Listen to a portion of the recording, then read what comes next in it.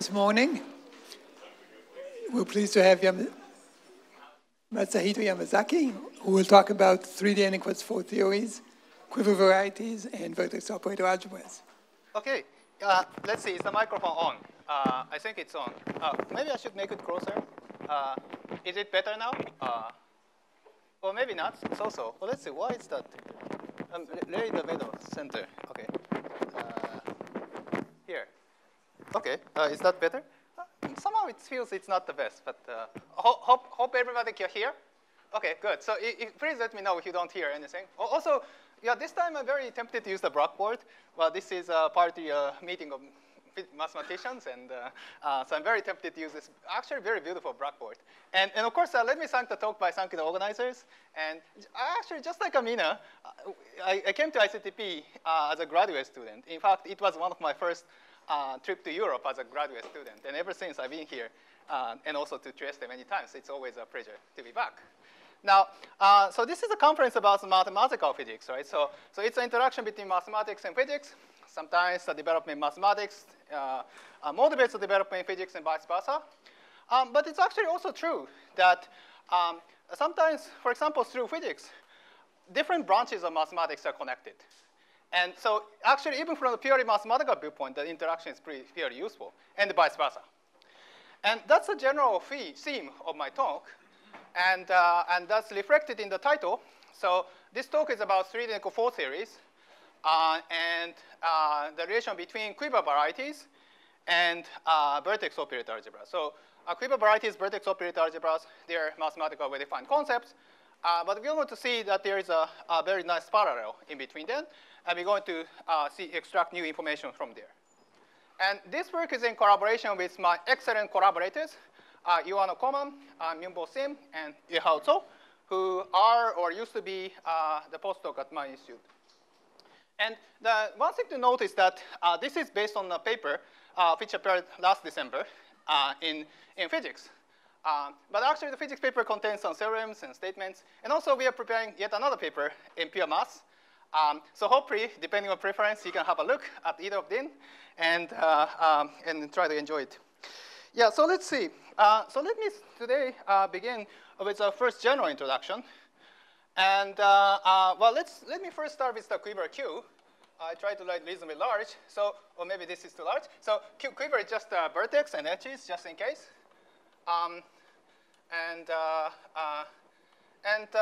Let's see. And then also, we associate the dimension vector B and W. So I just saved a little bit of time by drawing a board. So we have nodes. This is the quiver, but there are also frame nodes, which are represented by squares, which is the standard notations. And you associate the numbers, dimension vectors, B and W. So that's Nakajima's notation. And so this is the defining data. So I keep using Q, B, and W. And this data is the defining data for three-dimensional n=4 gauge theory, if you're a physicist, gauge theory. And well, this data is Q0, the vertices is like n=4 vector multiplet. So it's represent the gauge group. So the gauge group is like a product of, say, if it's SUN or UN, let's say UN BI. Does it look OK? Yeah. OK, I think it's OK. And then there's a Q1. So this is the edges, arrows. So this is n=4 hypermultiplet. And then there are arrows. And I'm sure that a lot of people have seen this already. But if there are arrows in between, for example, it's in the bifundamental representation. So OK, it's a standard definition of the Quiver gauge theory. And one nice thing about it is that once you have this theory, it's a physical theory. But you can extract different mathematical ingredients. So one is the one such thing. OK, maybe let me write it here. One such thing is the Quiver variety, Nakajima Quiver variety. OK, so what is it? Well, Nakajima Quiver variety in the physics language is the Higgs branch of the moduli space, vacuum moduli space. Let me write M Higgs. And I'm going to write it as MQBW. I'm going to define it later. And then on the other hand, there is also a different concept, which is the vertex operator algebra. And it goes by the name H over A twisted vertex operator algebra. Boundary vertex operator algebra. So I'm going to denote it by V of the dimension vector, Q and dimension vector. OK, so how to extract this? Well, the basic idea is to go to the boundary. So this is a three-dimensional theory. And you can try to go to the boundary. But first of all, this is 3 4 supersymmetry. You have to specify what boundary conditions you talk about, you choose. You preserve the boundary condition, which is half 0-4 supersymmetry, etc. But the details doesn't matter for the purposes of my talk. It's just that you have a 3D theory. And on the boundary, you have a 2D, which is described by this BOA. And now there are two different types of boundary conditions. Well, actually there are more, but two different types of boundary conditions, which are called A and B type. A and B, as you are familiar with, the mirror symmetry, and I'm going to consider the A type. The previous talk is actually related with the Coulomb branch, which is the other B type boundary condition. But in this talk, I'm going to consider A type / Higgs type boundary condition. And then the statement that you get non-trivial BOA starting from this 3 4 theory. Now, well, let's see. So this is enough. But another way of saying that is that if you start with 3 4 theory, so this is a physical theory with a gauge coupling constant, etc. But you can also go to 3D theory, 3D TQFT, by the topological twist.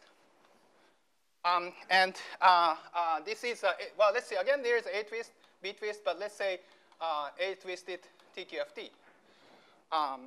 And once you have the TQFT, you can also go to the boundary. So, and then that's how you get a BOA. So this is like a generalization of the celebrated correspondence between Chern-Simons and Westmiddle model on the boundary.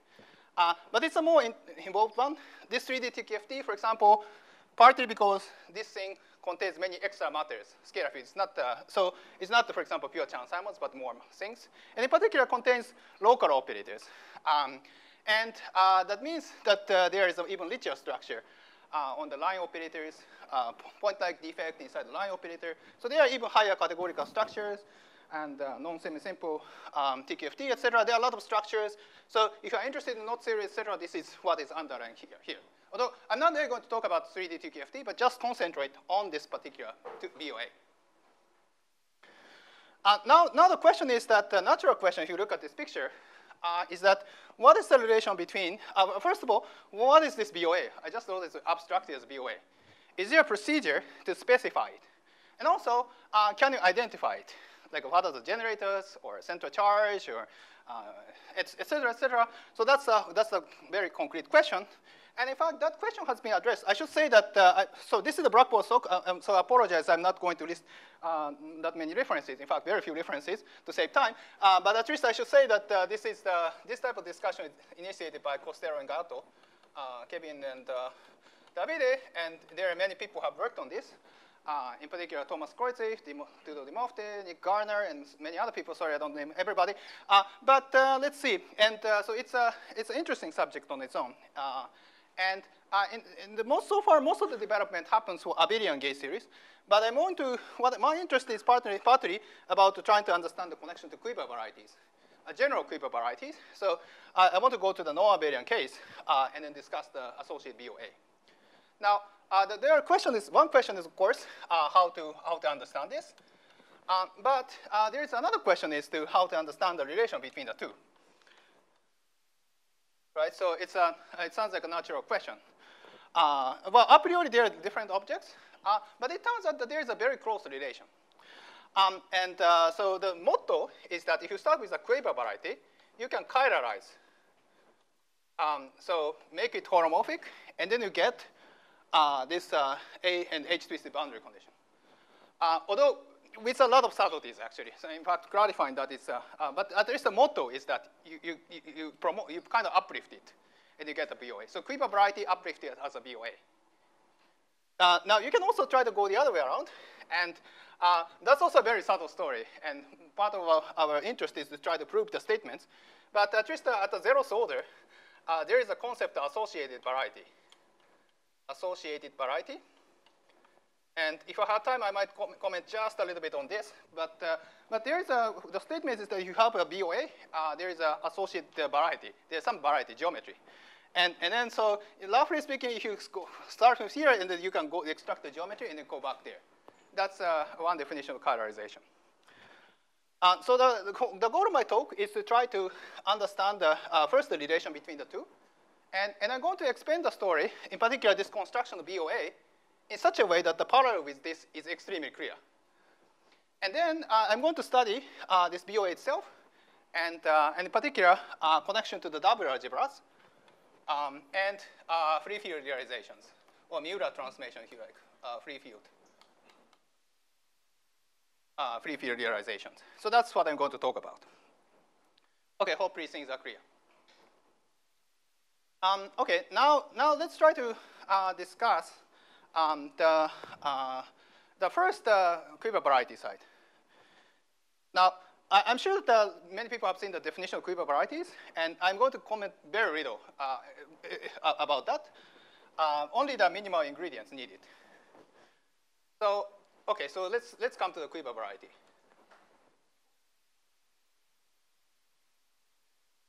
So, okay, so what are the Quiver varieties? Well, it's defined by hyperkiller quotient of something by some group action. So you need to first show what are the starting object. And the starting object I might write as a lep of the quiver, QBW. Okay, so what is that? So you regard the quiver as the set of collection of vector spaces located at each point. So here I have a little bit more messy figure. So if you have B1, you have, for example, here you have B2, and you have a vector space of the B2 with dimension small b2. And you have the, again, similarly, the vector space. And then, of course, these arrows are morphism. It's in between. And in particular here, there is a notation. So there are arrows between different vertices. And the arrows coming to the right, I call X. Y called Y. And there are also arrows coming from the squares, framing nodes. That's denoted by alpha and beta. So these are the data. So roughly speaking, these are like alpha xi, yi, and okay, so I already capitalized it. Okay, xi, yi, which is not a good notation, but okay, alpha beta I, and then yeah, so the collection of these are just a cotangent of lep. That's what I mean by that. So it's just a collection of matrices, if you like. Now there's action of the GLB, what I like GLB. So this is the complex equation of the gauge group, GLBI, I at the associated vertices. And so it acts on the space by conjugation by matrices, of course. And then there is a concept of the moment map. There is an ice moment map associated with this action. And this takes the form of xyi minus yi minus 1, xi minus 1. Plus alpha I beta I. So you can check that, for example, xi yi, let's see, sorry, xi yi, so that first goes to, oh, sorry, this index was wrong, yi, and come back, for example. So if you're starting with that vertex, you can go around. There are three ways of going around, and they all appear inside this moment map. And then once you have this moment map, people, I think you can see even when right here, and then there is a quotient. So that's defined. So that's the definition of the Quiver variety. So this is M, whereas this is mu inverse 0. And then I impose a stability, etc. But then there's the GOB. So this is the definition of the Nakajima Quiver variety. And if you like, I can also define an extended version where the values of the complex moment maps are also regarded as part of the coordinate. So this is copies of C for each vertex. So for each vertex, there's a Fi parameter, if you like, and those you regard as part of the coordinate. So this is the minimal definition of Quiver variety. Okay, so now I'm going to chiral the story, or going to discuss the BOA version of this story. How does it go? Well, basically it's actually very simple. So here, these are just the matrices, right? So, but I'm going to promote these matrices into fields of the BOA. That's the motto.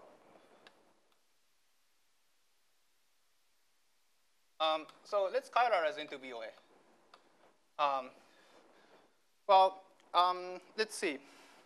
So the first ingredient, well, I'm going to emphasize the parallel with the Quiver variety story, although there are important subtleties which we'll come to. But first of all, before the reduction, it was just a collection of matrices. And then we have simple ingredients. I'm going to define B sharp. So this is a BOA, defined from the data of the QBW. So this consists of several different ingredients. The first is the free beta gamma system. Free beta gamma system, and these are promoted to xi, yi. And yeah, I think alpha I, beta I, the counterpart alpha I, beta I. And except that these are, it almost looks like, okay, alpha replaced by I and j. Sorry, maybe this is not a good notation. But the point is that these alpha x and y's are beta gamma ghosts. So what it means is that this itself, for example, it's a matrix. So it has a matrix index, yi, gamma delta, etc. And then impose the relation, like y, x, and y, w. So this is equal to, OK, so I need to write down the indices too, alpha beta, yi, w, gamma delta. So this is like a 1 over 1 minus delta. And there's delta ij. If you like, there are also contractible indices. So this is just a simple free beta gamma system. So for each arrow, you're going to associate the free beta gamma system. And for each arrows in the opposite direction, we have some relation like this. Now, you're going to write down something afterwards, but let me first proceed to the next ingredient. So this is the counterpart of this T star lep. Now, there is a counterpart of this thing, in this of the action of the group. So the action of the group comes from the fact that the Higgs branch has an action. And that comes from the fact, in physics language, that means that there is a Fravor symmetry. Now, when you have the Fravor symmetry, there's a background gauge field you can turn on. And if you go to the boundary, you get the vertex operator version of the algebra, which is the Kac-Moody algebra. So there's a statement is that there is a current of the Kac-Moody algebra, which you can write down. So at each vertex, U and I, so U and I current.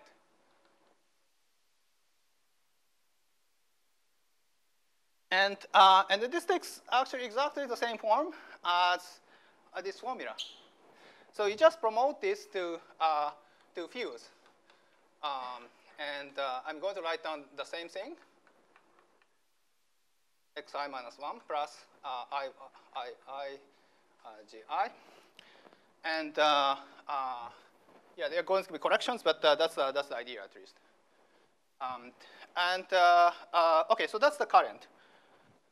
And then once you have the current, you can do the counterpart of the symplectic reduction.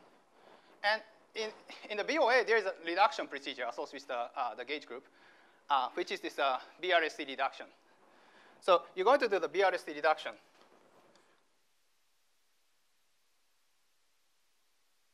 Or if you like, if you're more mathematics language, it's a relative version of the semi-infinite cohomology. Well, semi-infinite means something like Dirac C. So, but in any case, there is a BRST reduction in semi-infinite cohomology, and that's what we're going to do. And in order to discuss that, first, you need to include BC ghost. OK, so these are the BC ghosts. And then, so it's essentially the same commutation relation as this, and except that these are, of course, fermions. And then once you have the BC ghost, you can write down the supercharge. And there is a canonical formula for this, which is like exponential super I. And then there is this the current. So you combine all these currents. So let's call that JB star. And then there is a half times JBC, where this is the current associated with this thing. Well, the formula doesn't matter for this purpose, for this talk, but I can write it down. So there is some BRST operator like this, which you can write down. And once you have the BRST charge, which is squared to 0, then you know what to do, which is to take cohomology. So that's BRST cohomology, or semi-infinite cohomology. and with respect to the supercharge. So that you can write, and in the mathematics notation, you write this as this thing, and this is the GLB action with respect to this vertex operator algebra. So that's this thing. OK, I forgot whether to include the BC in the notation, but anyway, the meaning is clear. So you just add the BC ghost and then do the BRC reduction. That's the story. Except that there is some subtlety. So of course, for this BRC cohomology to work, you need Q squared to 0, of course. But the question is that, is this actually the case? There is already a formula, and I have essentially told you all the OPE, so you can just compute it. And it turns out that it's actually not 0 in general. So it's not 0. So you cannot define the BRC cohomology. Something is wrong. Now, there is actually a physical counterpart of the story. So I said that these 2D BOAs are the boundary theory of the 3D theory. Now, when you start with the 3D theory and go to the boundary, in general, there are anomalies associated with the boundary, which means that you have to cancel the anomalies and need to incorporate. So that you can do by incorporating some extra matters localized on the boundary. And another way of saying that, purely BOA way of saying that, is that this Q doesn't square to 0, so you have to add something to make it 0. Let's see. Yeah, so more technically speaking, the JJ has a commutator, sorry, OPE, and JJ OPE has a double pole, whose coefficient proportional to the level. That's like a quantum effects, and that spoils everything up, because if you have a double pole, you want to take a residue. It's more complicated. In any case, you have to do something and add something extra. And in the physics discussion, so this is UN, and there is a UN part, and UN can be decomposed SUN part and U1 part. It is called the SU anomalies, the U anomalies. Now, what about the SU? Well, first of all, let's discuss the SU anomalies, SUNI anomaly. But as it is. And so what are the, let's say, anomalies? Well, for SUN anomalies, there is actually a way. Well, first of all, the first comment I have is that there is not a unique way to cancel the anomalies. So you can have complicated thing, for example, complicated 2D theory to cancel the anomaly. And the choice is not at all unique. And depending on the choice, different choice, you get a different boundary BOA.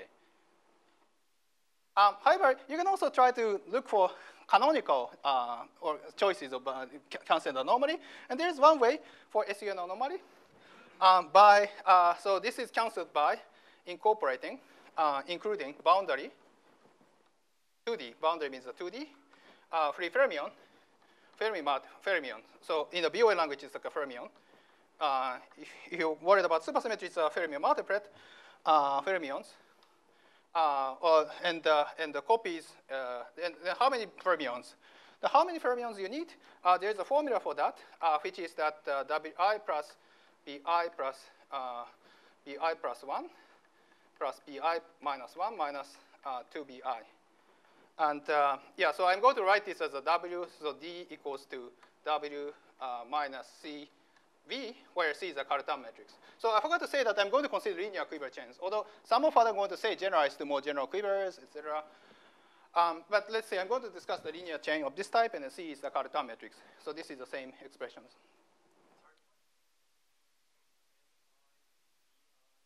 Ni, sorry, where is Ni?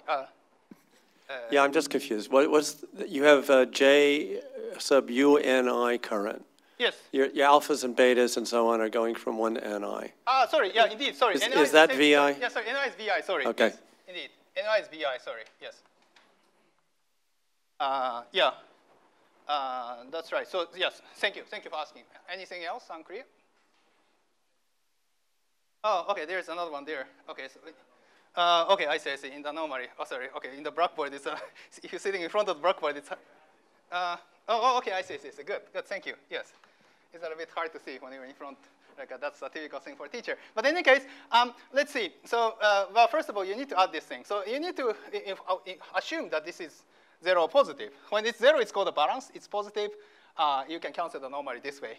And this condition, if you know, is the same as the Gauto-Witten's good classification for good theory. condition for good theory. Okay, so what about the U1 anomaly? Now, for the U1 anomaly, there is one way to cancel, one minimal way to cancel it, is to include the Heisenberg. Hi for each vertex, such that they have the OPE, I think you can see. So OPE is the HI is Z, is equal to Z minus W squared times Cartan matrix. So that way, that's the minimal way to cancel it. So actually, so we need extra ingredients, which is like a free fermion, Di copies of free fermions, which I might write 5 psi, for example, and then Heisenberg. So these are the extra data. So I emphasize the parallel with the Quiver variety, and that's inspiring. But also there are some subtle differences. You have to add extra ingredients. So even the defining data requires extra data. And then once you do this, you have to modify it phi I minus psi I. And if I remember correctly, you have to put in the generator. So this is the identity component. So this is the matrix. So you write the diagonal part to be the Cartan. And so it's actually interesting because you see that this HI is like identity part. So this is the analog of the value, the chiral BOA counterpart of the value of the complex moment map.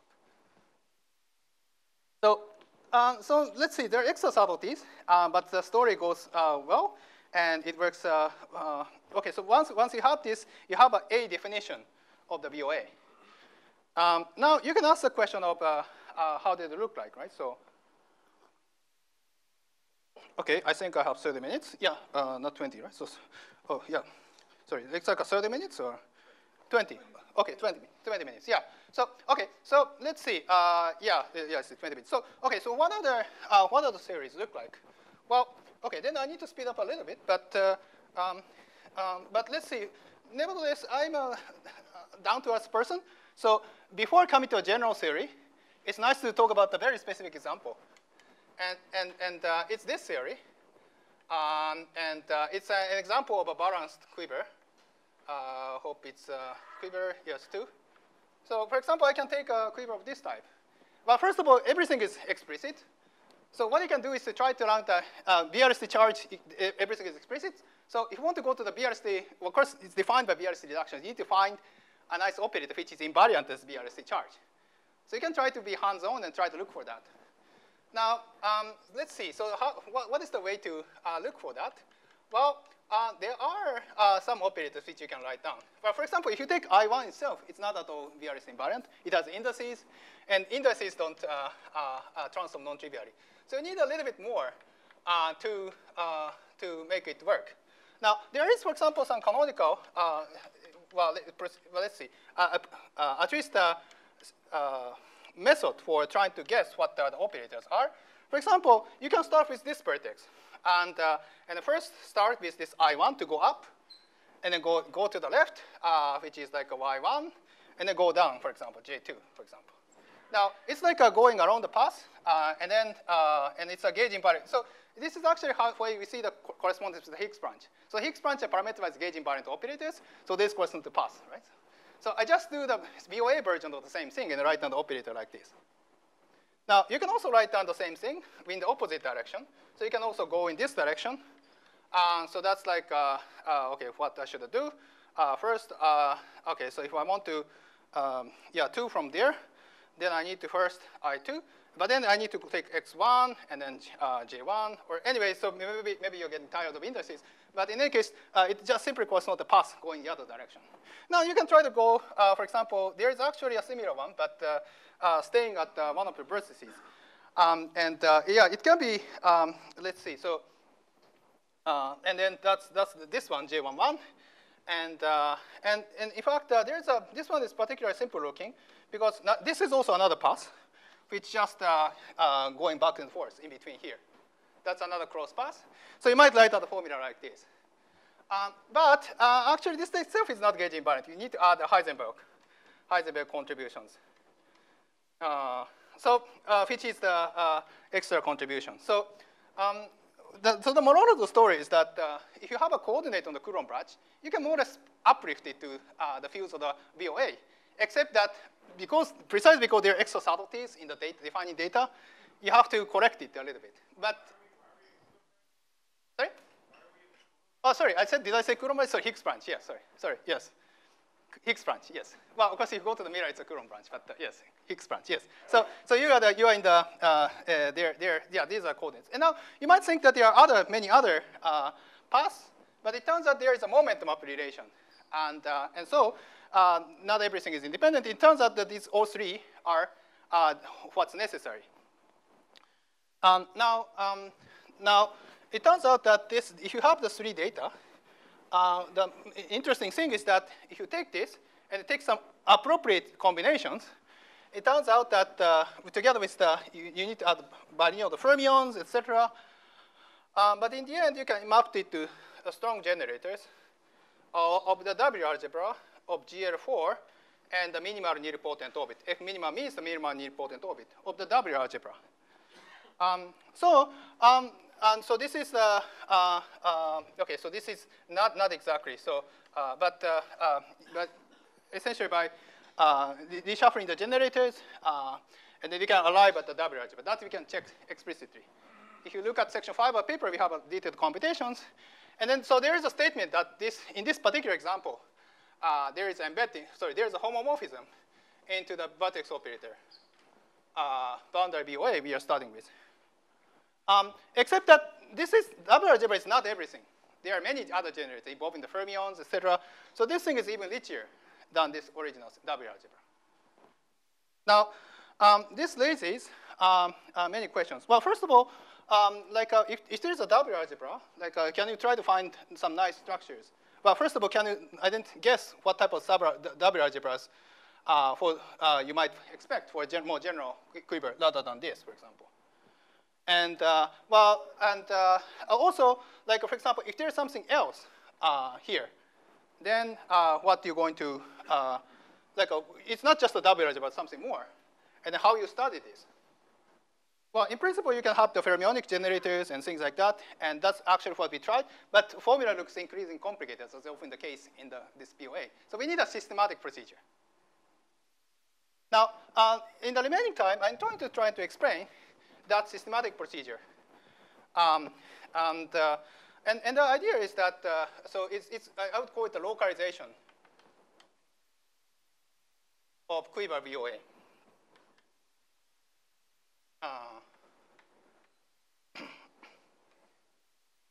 Okay, so what is the idea? Well, the idea is to try to appeal to the intuition between the geometry, the Quiver variety, and then there is a counterpart, this vertex operator. So this is BOA. So this is a Quiver variety. So it's a geometry. Now, the boundary BOA is complicated. But of course, the Quiver variety itself is also complicated. So the question is that, is there a way to understand it in a simple way? And this is a variety. So one of the procedures is that, well, you can go to a local patch. So this is algebraic. So if you take some polynomial, so this is defined by the region where polynomial is non-zero. You go to an open set in the Zariski topology, and then we are in a smaller space. And you can keep going to even smaller spaces, etc., and it becomes even simpler. Now, there is a counterpart of this in the BOA. So this is more like the ring of functions on this variety. So if you have this type of procedure, you can actually, there is going to be embedding into another BOA. And then you can keep going that. And at some point, you expect that the geometry is so simple that the procedure terminates at some point, and you have a free BOA.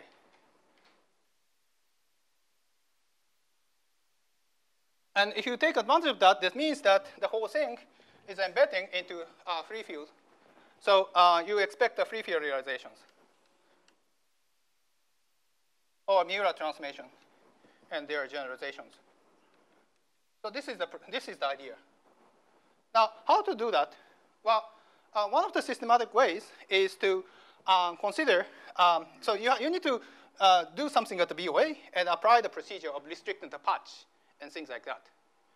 And there's a very nice way of doing that, and that uses the idea of C4 BOAs. So you can consider C4 BOAs. Okay, so C4 BOAs, I'm afraid that I have no time to even remotely comment on that, but at least it's a sheaf, which means that for each open set, like this one, there is associated BOA and satisfies some compatibility conditions between the open set.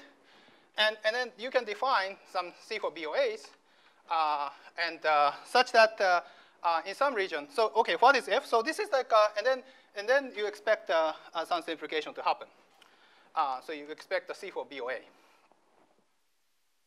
And let's see. And then once you have the C4 BOAs, you can, well, it's most strictly speaking, it's called the H-bar addict BOA because you have to you're taking the inverse of the fields. You have to worry about the convergence, which concept was introduced by Arakawa and collaborators. And then once you have the C4 BOAs, you can take a global section. And that defines some BOA. So this is a global section. And H-bar is not necessary, so I can set H-bar to 1. So this is the global BOA. And in fact, precisely because this one behaves nicely under this type of operations, you can show that this has a free field realization.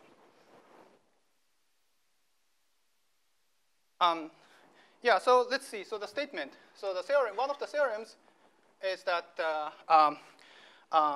well, so this algebra,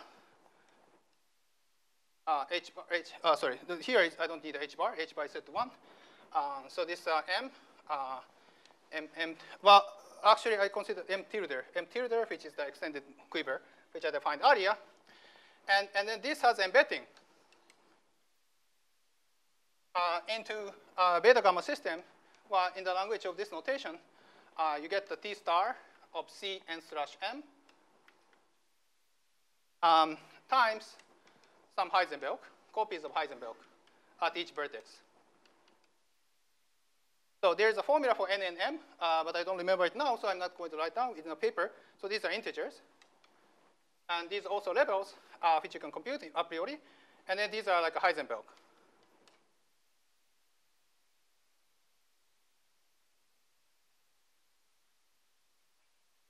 And then, so these are the beta gamma system.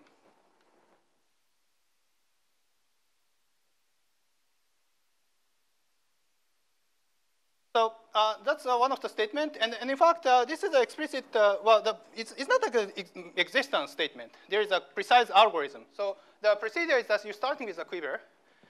And then there's a procedure for eliminating that to make it a simple quiver. And they keep doing that. In fact, essentially, in the process, it's somewhat like a confinement, actually, that you remove the gauge node of the quiver. So in each process, you keep removing the gauge node of the quiver. At some point, there is no gauge groove. So you get a simple theory. BRC reduction becomes trivial, and you get something like this. And you can work this out very explicitly. And then, for example, in some examples, you can show that, for example, in the examples we discussed before, where there is a double algebra, you can apply this procedure and then try to see what type of field realizations you get. And it turns out that that's what you get from the Makimoto free field realizations. But this one is much more general. So you can do a variety of quivers and very systematic procedure for writing the free field realizations. Okay, yeah. So that's the thing. But now I have just a little bit of time, so let me try to fill in one missing point, actually, in this discussion. So here, it's actually, you notice that things are subtle. The reason is the following. So, okay, I declared that I was interested in studying this BOA, right? So that's what we wanted to study. And then I say I invoke the gadget. Yeah, so this is, yeah, so there's C4 BOAs. And define some D. And it has a nice free field realizations. But a priori, this D can be different from this B, which I wanted to study originally. And yeah, it's actually a very subtle question. So, so the difference is that here, I take a global section first and do the BRC reduction. But here in this business, you first do the BRC reduction locally, and then take a global section. And there is no guarantee that they commute. So they might not be isomorphic, for example. And so the question, there is a question hanging around that what is the relation between the two? And we certainly don't know the final answer. But at least there is one particular statement we're going to show in the second version of the series, which is this math paper. So this is a theorem. So there are two assumptions. Assume, well, first of all, I defined previously that di equals to wi plus bi minus 1 plus bi plus 1 minus 2bi is 0 or positive. So this is a good. I still keep assuming that. And then one of the following.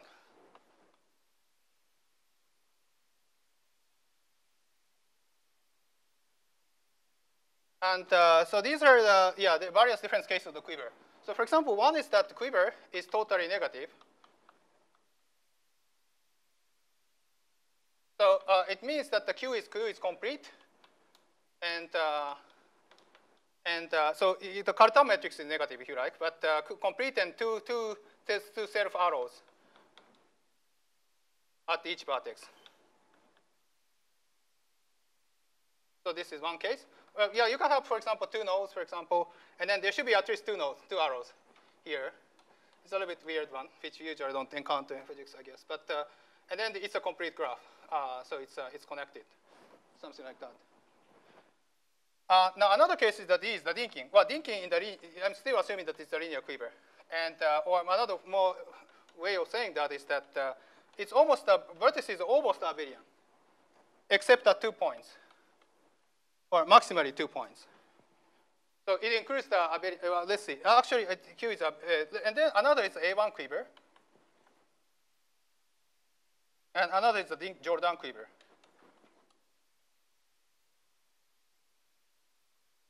So these are the technical requirements in order for the proof. And then the result, yeah, so this is also a theorem in a paper. And another theorem in a paper, this is by us, Z,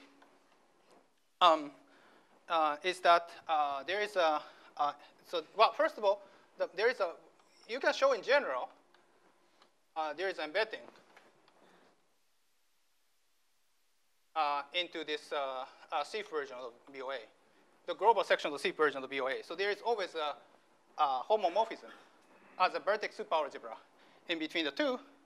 And this is injective. Oh, sorry, I wrote the theorem. Sorry. OK, I don't need to. OK, maybe I should write it here. Then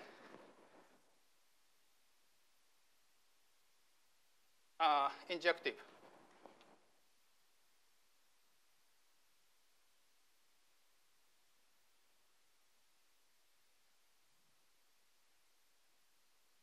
We also have a related result about the vanishing of the negative part of the cohomology. But let me not write it now. But at least you can show that this map is at least injective. Now, once you have this, you can try to make the loose end. Because first of all, originally you might be interested in this. But that's embedded into this CIF version of this, which now has a free field realization. And if this is injective, so this becomes embedding. And then this part is also embedding. And hence, you have a proof that's embedded into the free field BOA. So you have a free field realization of this guy. Yes. Now, I have 5 minutes. So I can comment a little bit on also the connection to the W algebras. Yeah, so, well, as I said at the middle, we have a connection of these two W algebras in some cases. But now the W algebras themselves are not these boundary BOAs. So in some cases, there's a morphism. But it's actually not necessarily easy to say in general whether it's injective or surjective. But first of all, but sometimes, for example, if you go through this bit, so this has a free field realization, so you already have this algebra. So you can just go ahead, and then this is mapped to the free field. And then you can check what type of free field realization you get. And in some cases, it coincides with the free field realizations known in the literature. In which case, we know that it's embedding. So in that case, there is also injection. So you can make a connection to the W algebra. And OK, so which W algebra? Well, to properly explain that takes more minutes. But there is a class of Quiver gauge series which goes by the name of T rho sigma theory in the notation of Gauss-Witten. So in particular, the Higgs branch of this theory is an nilpotent cone associated with the transpose rho intersection with the Slodovitz size for sigma. And in this case, and in particular, for example, when this sigma is 1, 1, 1, so these sigma and rhos are partitions of n.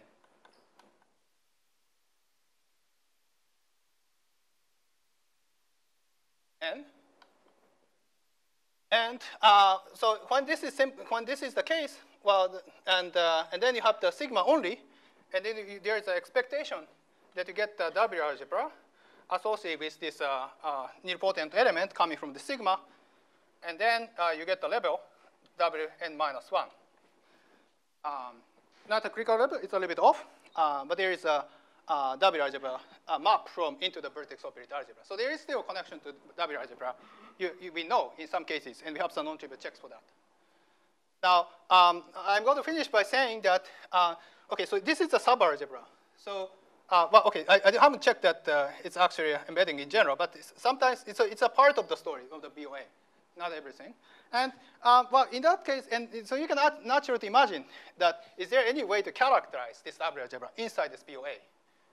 And I don't know the answer. I don't know the answer, except that there seems to be some connection to nice mathematics known as the Namikawa-Weil group. So this is related to the resolution of singularities, deformation of the symplectic resolutions.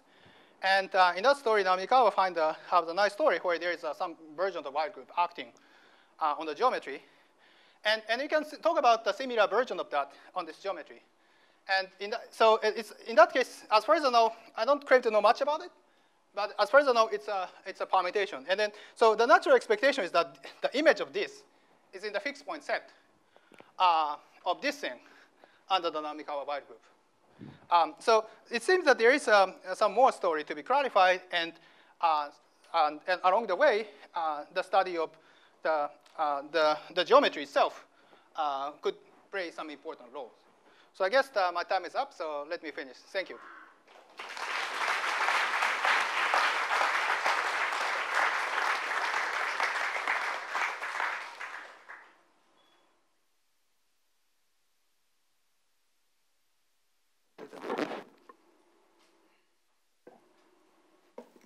Hi. If I consider the D3 NS5 brane, D5 brane construction for this Gauss-Witten theory, yes. What's the 2D boundary modes come from? Like this Heisenberg algebra and this zero commutative Fermi multiplet? That's a boundary condition, so you have to, it's extra ingredient which you need to add. So it's not 3D theory degrees of freedom, but extra degrees of freedom localized on the boundary.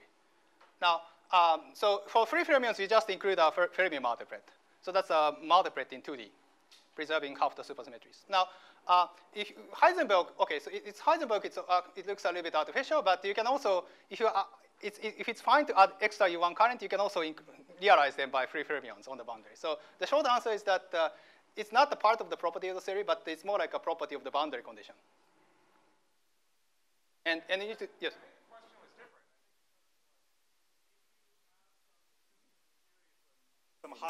If you have some description of your theory from like 10 dimensions or whatever, yes. Then reducing should give you also the boundary condition. Yeah, I mean, so I think the question is, how do you learn that boundary condition from this reduction? Well, let's see. I mean, here it's, I mean, let's see. First of all, it's not unique. You can have different boundary conditions as long as it's compatible with the A twist and consistent with the supercharge, it works. So it's not, first of all, it's not a unique choice. That's comment one. And the comment two is that, OK, but if you're still looking for some nice interpretation, for example, well, you can, depending on whether you can go to 4D or 6D, et cetera. But let's say you do go to 4D. And then one way is to go to a cigar, 4D cigar. And so instead of having so we have a 3D theory on the interval, right? So if you suppress the 2 dimensions, it's a boundary condition here. And then you can start with the, so this is a 3D theory. But you can go to the 4D theory on a cigar with omega background turned on. And then you can discuss the BOA at here. And in that setup, so that's just a 4D n equal 2 series omega background. And there's a nice paper by Yagi and Jiwan which said that actually the setup is the same as what the Rasteri, Beam, and others do in the connection with constructed chiral algebra from 4D theory. So in that case, that's just omega background, and reduce it, that's it. And in that case, actually, but there are important differences, actually, because in that case, OK, what happened to the choice of boundary condition I have been talking about? Well, it's related to the fact that, first of all, in that case, people typically are interested in superconformal case in 4D. It's called a balanced, in this language, it's a balanced quiver, so there is no need for extra matter. Also, they're doing SUN gauging instead of UN, for example, so they don't care about the UN normally. So because of these reasons, you don't really have to worry about it. The canonical choice is almost empty. And then that's how you get the boundary BOA in our case. But so you can sometimes go to 4D, but our discussion, at least as the defining data, is much more rich.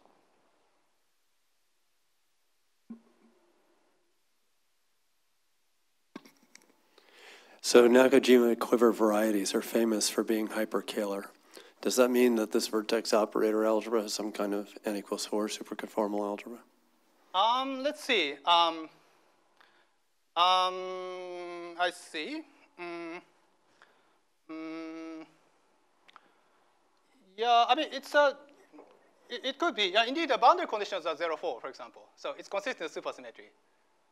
So large or small n equals 4 superconformal algebra? Yeah, that I need to think. But if I have to bet, well, it's fun if you get a large one, but probably not. But if I have to bet now. But yeah, but I think that's interesting, yes. And indeed, probably because I have so far really touched on the fermionic part of the direction and then defined the double algebra. But then you have to, fermionic parts, you have to. Yeah, I mean, it has to depend on how you cancel the anomalies. You could cancel the anomalies in some way that doesn't have anything to do with n equals 4. Mm-hmm. That's right, yeah. So I think the hope is that at least this is a kind of, there is a, Heisenberg, et cetera, it's a kind of most minimal way of canceling the anomaly. So in that case, you might have hope of having larger supersymmetry, yes. As you say, in general, we can have anything with lower supersymmetry. So yeah, probably it's too much to hope for that supersymmetric version of this. But I think it's an interesting question. Yeah, I don't know the final answer. If you have n equals 8, then you can, if you have n equals 8, then the boundary algebra will have in the special case, yeah, a small n equals 4. Yeah. Don't n equals 6. Yeah, interesting. Yeah, I think. Yeah, thank you for asking. I really should look into that. Yeah, I mean, so far we have the very computation, very simple examples, very explicit and in general argument. So, but a lot of examples are yet to be explored. So, I think there's room for further discoveries. Question in the back. Yeah, I just wanted to know if you have any counterexamples to this injectivity. Subjectivity here. No, to injectivity, do you have any counterexamples? For injectivity, not that I know of. At least this one, right? So yeah. Let's see. Was that the case? Yeah, I think. Yeah, I mean, there is some counterpart of some statement in the Arakawa's paper, but I don't remember if it was this statement. But yeah, I need to check. But I believe that there is no counterexample. I can correct it if I. Yeah. But it's somebody else's paper, so I don't claim to read it too well. But yes. Yes. I didn't mean that one. I meant the horizontal one. This one. No, not this one. This one. Oh, horizontal one. Yeah. Oh, sorry, this one, right? So, yeah. When I meant that, yes. When I defined it, yes. So if there are no more questions, let's thank the speaker. And the next